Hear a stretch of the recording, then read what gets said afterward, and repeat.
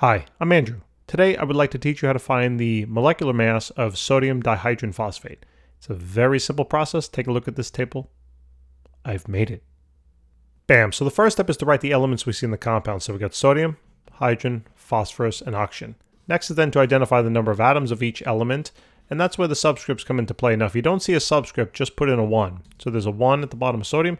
There's also 1 at the bottom of phosphorus. So we got 1 sodium, we got 2 hydrogens, we got 1 phosphorus, and 4 oxygen. That's what those subscripts tell us.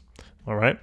Then we're going to take those number of atoms and multiply it by the mass of each element. Those masses are found on the periodic table, so take a look.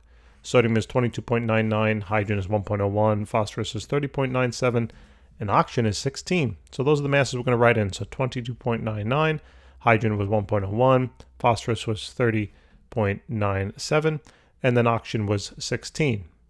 And then to find the total mass of each element in the compound here, we're simply going to multiply this row on across. See how nice and simple this is? For the hydrogen, it's going to be 2.02. For phosphorus, it is 30.97. And then oxygen is going to be 64. To find then the total mass of the entire compound, all you got to do is add up all these total masses, right? Nice and simple. So 119.98. And the units there are going to be in AMU, atomic mass units. That's because we're solving for molecular mass. Thanks for watching. I look forward to helping you with more problems. We'll see you in the future.